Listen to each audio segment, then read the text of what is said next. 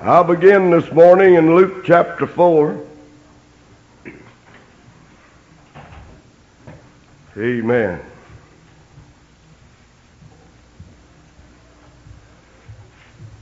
And verse 16, and he came to Nazareth, where he had been brought up. And as his custom was, he went into the synagogue on the Sabbath day and stood up for to read. And there was delivered unto him the book of the prophet Isaiah. And when he had opened the book, he found the place where it was written, Spirit of the Lord is upon me, because he hath anointed me to preach the gospel to the poor. He hath sent me to heal the brokenhearted, to preach deliverance to the captives, the recovering of sight to the blind, set at liberty them that are bruised, and to preach the acceptable year of the Lord. And he closed the book and gave it again to the minister, and sat down. And the eyes of them that were in the synagogue were fastened on him. And he began to say unto them, This day is the scripture fulfilled in your ears. And they bare him witness, and wondered at the gracious words which proceedeth out of his mouth. And they said, Is not this Joseph's son? Verse 28, and all they in the synagogue, when they heard these things, were filled with wrath, and rose up, and thrust him out of the city, and led him unto the brow of the hill, whereon their city was built, that they might cast him down headlong. But he, passing through the midst of them, went his way. Amen. One paraphrasal said, his own hometown. Amen. Now turn to Matthew chapter 13. Amen. And it came to pass, when Jesus finished these parables, he departed thence. When he came to his own country, Dr. Kenneth Taylor says, his boyhood home. He taught them in their synagogue, insomuch that they were astonished, and said, Whence hath this man this wisdom and these mighty works? Is not this the carpenter's son? Is not his mother called Mary? And his brethren James and Joseph and Simon and Judas? And his sisters, are they not all with us? Whence hath this man all these things? And they were offended in him. But Jesus said to them, A prophet is not without honor, save in his own country and in his own house. And he did not many mighty works because of their unbelief. Amen. Praise God. Mark chapter 6 records the same episode. And he went from thence and came to his own country. And his disciples follow him. And when the Sabbath day was come, he began to teach in the synagogue. And many hearing him were astonished, saying, From whence hath this man these things? And what wisdom is this which is given unto him, that even such mighty works are wrought by his hands? Is not this the carpenter, the son of Mary, the brother of James and Joseph, and of Judah and Simon? Are not his sisters here with us? And they were offended at him. But Jesus said unto them, A prophet is not without honor, save in his own country, and among his own kin, and in his own house. And he could there do no mighty work, save that he laid his hands upon a few sick folk, and healed them. And he marveled because of their unbelief, and went around about the villages teaching. I'd like to talk for a little while about a second chance for Nazareth. It was natural for Jesus, after he had fasted and prayed 40 days and nights, been baptized by John, filled with the Holy Ghost, Spirit of God upon him, it was natural that he would want to bless his boyhood home. It was natural that he would want to go back to his own home church and be a blessing to them first. Begin his ministry if possible. He tried it. Amen. He went to the church where he had journeyed many a time as a child. He grew up there. He was 30 years old now. They all knew him. Well known in the city, the carpenter of Nazareth. Amen. Very common in the town of Nazareth, Jesus was. Amen. But now he is filled with the Holy Ghost. He has fasted and prayed 40 days and nights, locked horns with the devil in the wilderness, and won every battle with "Thus saith the Lord." Praise God. Amen. And here he comes. Man, what a chance. What an opportunity for Nazareth. They have the King of Kings, the Lord of Lords, in human flesh. The greatest preacher that ever preached. Amen. The greatest religious leader that ever wore shoe leather. But they didn't know it. They didn't look at him that way. They didn't realize it. When he stood up and read, and they marveled at the gracious words that was proceeding out of his mouth. They was like some native Georgian that heard Jimmy Carter speaking as he's running for president. Jimmy Carter had changed his voice and his manner of speaking. Amen. And the Jimmy Carter that we got for president was not the same Jimmy Carter that they had known all their lives. And one of them said, "He's changed his voice." He did it because the corn-type Georgia vernacular wouldn't fit too well in the White House. And it worked for Jimmy Carter. He made it all the way to the White House. Amen. If he did change his voice until he was a mixture of John Kennedy and a Georgia cracker, amen, he made it to the White House because he changed his voice a little bit, amen, and put on a pretty successful campaign for the Democratic Party.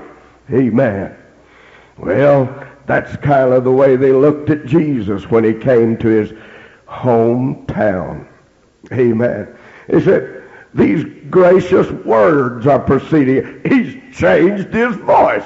What's happened to Jesus, the son of Joseph, anyhow? And they marvel at the gracious words that proceed out of his mouth. Amen. Oh, glory to God. They rejected him, you understand. You heard me read it. I'll not belabor you with the details. Amen. But they dragged him to the brow of the hill. They were so mad at him that they was going to throw him over that hill. I mean, they intended for the same thing to happen to him that happened to Judas later. When Judas fell down the hill, the Bible said his bowels gushed out. They intended for Jesus to have that same kind of a fall down the precipice of Nazareth. But he gave them the slip. Amen. Now, he has begun his ministry in Capernaum. Now, he has called his disciples around them. And he has sent out the 12, 2 by 2, and probably the 70 also. And great fame has gone out in the land of the carpenter of Nazareth. The news trickles back, amen, to Nazareth, of course. Amen. And eventually, as he preaches all around Decapolis, and great multitudes follow him, and the fame of him went throughout all Syria, the Bible said. Decapolis is those 10 cities that the Romans built, amen, down the east side of the Gilead chain, amen, and the Golan Heights area, all the way down to Amman, Jordan. 10 cities, Decapolis, Deca, 10, amen, 10 Apolis, 10 cities, and Decapolis was that region of 10 capitals of Roman fame, amen, and they all turned out to hear Jesus. All Syria, from all the way to Damascus, they walked, they traveled, and great multitudes followed him. What great success he's having. The blind see, the deaf hear, the lame walk, the sea is calm, the thousands are fed, and great miracles, signs, and wonders are done. And finally Jesus, after he's turned the water into wine, stilled the storm-tossed sea 2 times probably already, amen, and fed the multitudes with loaves and fishes, amen, thousands of them with 5 loaves and 2 fishes. What great miracles. Eyes have been opened, the dumb talk, the lame walk. His itinerary carries him back close to Nazareth. After he speaks the parables, after he's already preached the Sermon on the Mount, after he's already gained great fame, the news of him has been carried by his disciples throughout every village, city, county, province of the whole area. He winds his way back up the hill, and he gets close to home, and that old feeling comes back. Praise God. To go back to his boyhood home and have a great revival in Nazareth, where he was blessed, and repay them in some measure the good that he has gained from being raised there. Amen. And so Jesus goes back to his boyhood home. Oh, how well I know the feeling. Amen. How well I know, amen, the frustration and disappointment of it all. Amen. What do they say? Amen. When Jesus goes back to his hometown and his disciples following him, all this entourage, some of the multitudes are following him. And when the Sabbath day was come, he began to teach in the synagogue. Same one that he had read his first message out of. Same one probably, amen, that he had preached his first message in Nazareth in. And many hearing him were astonished, saying, From whence hath this man these words? And what wisdom is this which is given unto him? And even such mighty works are wrought by his hand. I'm reading in Mark 6. Is not this the carpenter, the son of Mary, the brother of James and Joseph, and of Judah and Simon? James and Jude both, amen, would gain fame. They would write one of the books of the New Testament. But even they, at this time, didn't believe on Jesus Christ, the Son of their own household. Amen. And are not his sisters here with us? And they were offended at him. Amen. Jesus registers his disappointment. He finally gives in to a fact that is difficult for us sometimes to take. It's hard for a preacher to understand why he just can't go home and stay there and minister there. Why does God send preachers across the sea? Why does God send preachers across the country? Why does God call men and then send them out? Why can't they just stay home? Didn't the demonic of Gadara get to stay home? Amen. Yes. Once in a while, Jesus lets somebody stay home. Amen. The demonic of Gadara had so many demons cast out of him. He had such a testimony that he wanted to follow Jesus. He would have followed him to Africa. He would have followed him to China. He would have followed him to the ends of the earth. But Jesus said, go home to thy family and friends and show the great things that God hath done for thee. I'm glad to say that once in a while, God lets a prophet stay home, but not very often. Amen. Jesus registers his own frustration. That's my translation. That's my version of it. Jesus said to them, a prophet is not without honor, but in his own country, and among his own kin, and in his own house. Amen. Oh, amen. I'd like to have stayed home. I'd like to be there now. Amen. Because there's no place like home. Those old hills get to calling me sometimes. And sometimes I do go home for a little while. Once in a while, amen, Brother Jeff, I get to go home and hold a revival. Amen. They still love me. I'm still their favorite son. I was a preaching prodigy. Started preaching when I was 16 years old. And even the sinners in my neighborhood came to hear me and marveled at how God used that kid of a boy to preach the gospel. I heard Jim Riggles, amen, say that he comes out with things that I've never heard older preachers even preach. Amen. Jim Riggles was a sinner man that lived in the area. Amen. Yeah. Oh God, that's a long story. Amen. But even the sinners was impressed by the change that came in my life. But I ought to tell you, that didn't last too long. Amen. I can go back now, Brother Jim, and hold a revival meeting and go great guns for about 3 days. For about 3 days, amen, it's Brother Collins. Amen. But after about 3 days, it's Junior again. Amen. You know why? Because a prophet is not without honor, save in his own home. Amen. Those old feelings come back. Those old attitudes come back. Those old memories filter back through. Amen.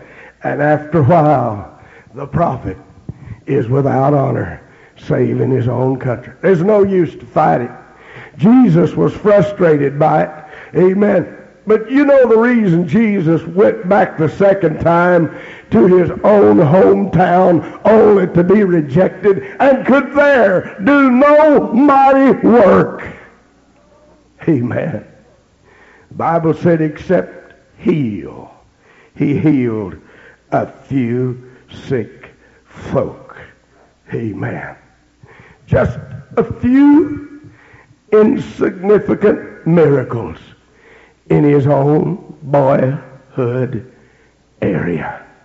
Praise God. Why did he do that? Do you think possibly he did not know that he would be rejected? I don't know. Amen.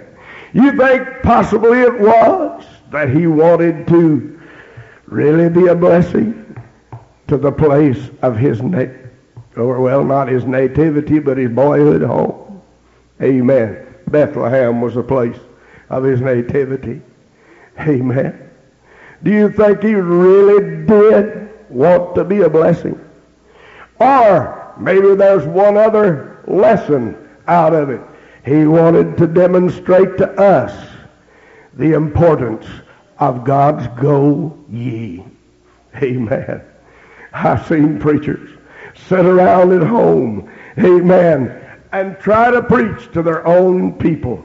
Amen. I know one in Illinois. He was raised up right in church. His dad and mom, amen, they didn't even have too much in the way of respect to say about him. Amen. His dad and mom would eat dinner with him every Sunday. Amen. And his dad would say to me, in talking about his boy, said he used to throw fits when he was a kid. And he said he would bump his head against the floor. And he said, I'd help him bump his head against the floor after a while. Oh, how many times he's told us about helping his boy when he'd throw fits, bump his head against the floor. Now he's grown up in church. Now he's a preacher. Amen. Working at a factory over in Evansville, Indiana, and driving back and forth, working for Chrysler Corporation. Amen. And trying to preach once in a while in his own home. Almost every time the folks would take the tuck head when he got up to preach. And when he saw him taking a tuck head, he'd get mad. And he'd get real red in the face. And he'd give it to him then. Amen. And that just made it worse. And they'd take the tuck head more. Amen. The problem with Austin was he was trying to preach in his own home church, right among his own family. And even his daddy still remembered him bumping his head against the floor. Amen. He couldn't overcome it. And you can't either. You may try, but you're going to have more power than Jesus if you do. You may try, amen, but you're going to have to do better than the Son of God did. He said he could there do no mighty work. But then there's another possible lesson. He wanted to give Nazareth a second chance to discover who he was. Amen. Oh, glory to God. Terrible thing to be the Son of God and know it, and none of your loved ones know it. To be the Son of God and know it, and your brethren not even recognize it. Amen. Oh, God. But Nazareth gets a second chance. Hallelujah. I don't care how good a preacher you are. I don't care how good a prophet you are. You can be a good mixer, but being a good mixer, there's great danger in it. You become increasingly more common. You get on a first name basis and sometimes a nickname basis. Amen. And you lose your respect as a man of God. Many times, the better mixer you are. Sometimes if you stay a long time at a place, you got to be as strange as Ralph Cook, as mean as Buster Wilson, and as oddball as L.L. Collins. Amen. To stay very long. Amen. You got to be such an oddball that folks can't hardly ever figure you out quite. Amen. And then you can stay a while maybe. But usually the longer you stay, the more common you get. And the less respect you have. Amen. And the less people jump. Amen. When you holler. Hallelujah. Oh yes. Praise God. The first thing you know, if you're not careful, you become too common to the people. God give us wisdom to know how to go in and out among the people. Amen. Kings of bygone years kept themselves separated from the people. A big, huge fence in China, amen, separated the ruling class from the commoner on the street. Amen. I went through that city, the forbidden city. That's where the ruling class lived. Amen. In Peking, China. It's been kept through the years. No war has completely destroyed it. No tyranny has torn it down. And today, if you make a trip to Peking, China, you can take a trip through the Forbidden City. You can climb those majestic steps and see those castles and those magnificently architectural buildings of the government of bygone dictatorships. Amen. You can see the thrones where they sat. Amen. But they kept themselves separated from the people, insomuch that the people had no contact with the ruling class. Amen. There was a great big gap between them. The pharaohs did the same thing in Egypt. They ruled separate from the people. Their lives were secret from the people. It was not until the archaeologist Spade upturned their history that we learned the secret lives of the pharaohs of bygone era. Why did they do that? They knew, amen, that the more you mix, the more common you become, and the less effective you become as an authority in government. So the army, they change sergeants once in a while. If they don't change sergeants, amen, they change recruits, amen. They never let the generals get too familiar with their soldiers, because if they do, they lose their ability to command. But we want a preacher that's down to earth. We want a preacher, amen, that gets down with the people.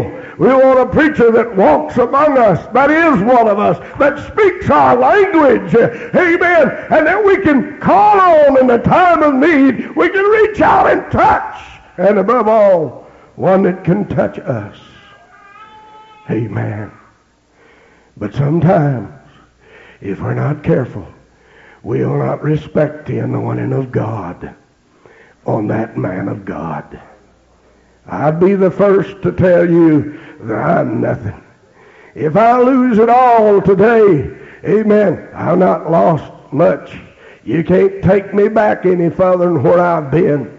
I was born in a one-room log cabin and raised in a one-room log cabin in the hills of Arkansas. I didn't have a shirt nor a suit nor a necktie when I started preaching. Amen. And I was nothing. And so you can't chop me back too far, but what I've already been there. Amen. Oh, but Jesus was giving Nazareth a second chance. He said, the Spirit of the Lord is upon me. They rejected him, and when they rejected him, they lost the anointing. Amen. And the Spirit of the Lord is upon a man. You shouldn't just make him a joke like everybody else. Amen. You shouldn't take his message too lightly like everybody else. Oh, that's little Asher. Amen. Oh, that's Brother Jim. Oh, that's Mark. We know his down sittings and his uprising. Amen. Oh, that's old Jeff from Oklahoma. Amen. Oh, yeah, we knew him when he was still repairing robots. Amen. Praise God. Yeah. But if we reject the anointing, reject the man, we lose the anointing too, until God gives us the second chance. I wonder how many people died in Nazareth while Jesus was preaching in Galilee for a year and a half? I wonder. They die here every day, don't they? Don't we have an obituary every day in the paper? I think they died there every day too, don't you? Amen. I wonder how many people died at Nazareth. They died without a Savior because they'd rejected this hometown boy. Praise God. If we reject the man of God, we reject God's work in any particular church. If God's really working there, we may be signing our own death warrant. We may be signing our own end as far as revival and chance and opportunity and time is concerned. The Bible says time and chance happeneth to them all. But what if time and chance happens and we fumble it and we've only got one chance to get the ball? We caught the rebound, and this is our big chance to score for our team. Amen. But we play it up too long. We mess around too long. We don't shoot for the basket quick enough. And before you know it, we're surrounded by half a dozen long arms that keep us from putting the rebound back. We only got the ball once. Amen. We only got our chance once. Only one life will soon be past. To reject the man of God and the anointing on him is to reject the very one that God would use to save our children. Amen. We tear that man of God down. No matter how anointed he is, no matter how much a man of destiny he is, we reject God's opportunity for our children to be saved. Amen. God help us. He gave Nazareth a second chance. Jesus returns to his boyhood home. You know what they said? Are not his brothers and sisters here with us? Amen. Joseph and Judas and James, are they not all here with us? His three brothers? Amen. We know them, and they're not too much to talk about. Who's this guy think he is? Amen. And the Bible said, after Jesus had gone through all Galilee doing mighty miracles, mighty works, that he could there do no mighty work, amen, except for healing a few sick folks because of their unbelief. And he marveled at their unbelief. Amen. Faith is a very important thing. Confidence is a very important thing. Amen. Oh, yes. Praise God. But if people no longer have faith in you, people no longer have confidence in you, they may even think you live right. They think I live right at home. Amen. They think I had the real thing at home. My dad told one of the preachers that visited him, Harry Greaves, in the hospital, said, yeah, when Junior got saved, he got the real thing. Amen. But he didn't try to imitate me. He didn't try to follow in my footsteps. He didn't follow the trail that I blazed for the glory of God, at least for a long, long time. Amen. Oh yes, time and chance happeneth to them all. It's coming. Amen. The ball may land squarely in your hands tonight. It may be in your hands today. What are you going to do with it? Nazareth, he's back. You're getting another chance. He's proven himself to be the Son of God, to be the prophet, amen, that he claimed to be. The Spirit of the Lord is really upon him, like he said it was in that first message. They said, no, we can't believe it. We can't receive it. Amen. If we could, we just look around and see his brothers and sisters around here. We was raised up with them. Amen. Just common, ordinary folks. Amen. One of his disciples even said when he was invited to follow Jesus of Nazareth. Amen. You know, he proudly wore that name, Jesus of Nazareth, even though he never had one good revival in Nazareth. Even the devils, amen, they recognized him as Jesus of Nazareth. Remember that demonic of Gadara? Amen. Legion cried out, Jesus of Nazareth. The devil called him Jesus of Nazareth. Amen. He wore that name, Jesus of Nazareth. But he never had one good revival in Nazareth.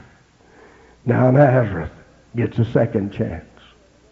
When I say a second chance, I say a second chance when his ministry was full bloom. Amen. Nazareth didn't realize what they had when Jesus was raised there. They didn't realize what they had when Jesus grew up the carpenter's son and worked magic with wood. And they thought he just had a cunning gift when he could make a yoke that wouldn't gall the ox. And he said in later years, come unto me, all you that labor and are heavy laden, take my yoke upon you. Amen. Oh, hallelujah. They say in antiquity that Jesus could make a yoke that wouldn't gall the ox. They just thought it was some cunning magic that he had. They didn't realize that God was helping him all along. Amen. That God was overseeing his life all along. Amen. And trying to outfit him, if you will, to be a blessing to everybody. Amen. Praise God. Calvary becomes reality. Jesus dies and rises again from the dead. Mary follows him all the way to Golgotha. Finally a full-fledged believer, even though sometimes her faith even faltered. Amen. Pentecost has become a reality. Hallelujah. And because Pentecost has become a reality, and the message has been scattered far and near of Jesus Christ, the resurrected Son of God, James and Judas both get saved and become members of the church in Jerusalem. Praise God. Hallelujah. And James becomes one of the prayer warriors of the church of Jerusalem. They called him Old Camel Knees. And Jude wrote the last book before Revelation, the brother of the Lord. Pentecost and the move of God and the spread of the church give some folks in Nazareth another chance. Hallelujah. And when God moves, that's our chance. When God passes by, that's the time to get in. Don't wait till the train's gone to try to board. Board it while boarding's good. Stand with us and let's pray this morning. Lord, touch these broken remarks. Challenge our hearts to our opportunity. Help us, Lord, to get on board. Oh, glory to God, while getting's good.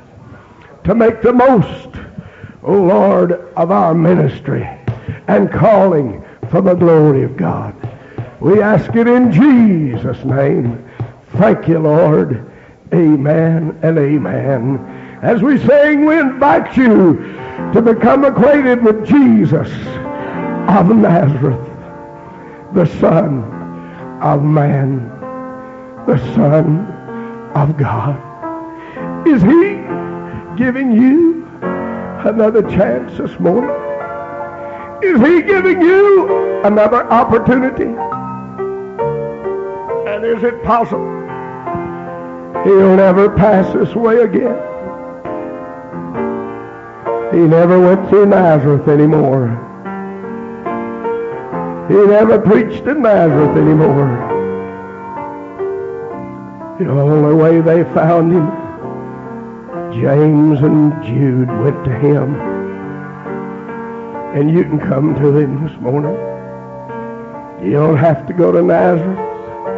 You don't have to go to the Sea of Galilee. You don't have to go to Jerusalem or Golgotha. You can come to Jesus Himself this morning. Come on, as they sang, we invite you to an altar prayer. Let's everybody pray. Amen. So many years, so many lambs were offered up, but all the blood that was spilled could never